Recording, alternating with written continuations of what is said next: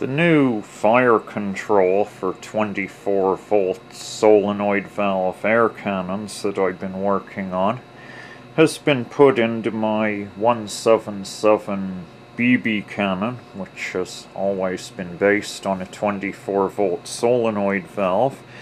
So in this clip we can see the firing switch on the end of its cord at the bottom left of the picture, and then if I zoom in a little bit we can see the new control knobs. The leftmost knob is the full auto pulse width, or amount of air that the valve will deliver each shot. The second potentiometer in from the left controls the rate of full auto fire.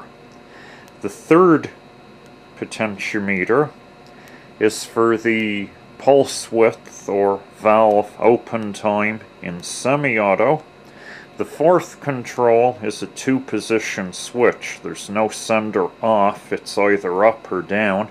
Up is semi-auto fire, down is full auto fire.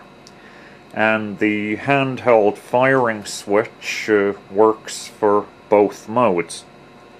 I have, of course, shown the schematic in a different part of this video for anyone who's interested. It's not really easy to see anything in here, but I built the circuit on a perf board and installed it inside the aluminum extrusion that the cannon is built on.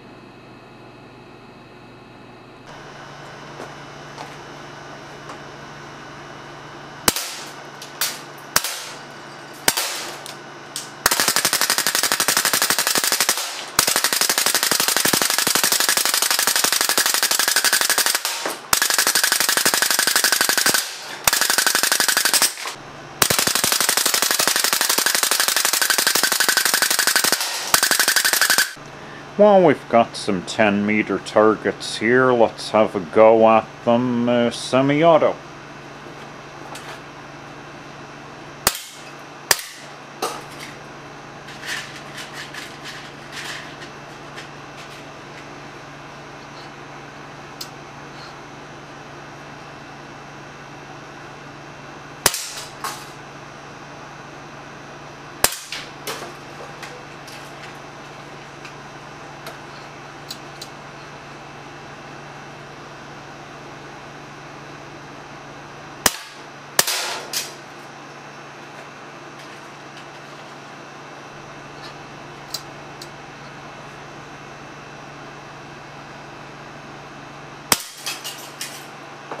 Got him.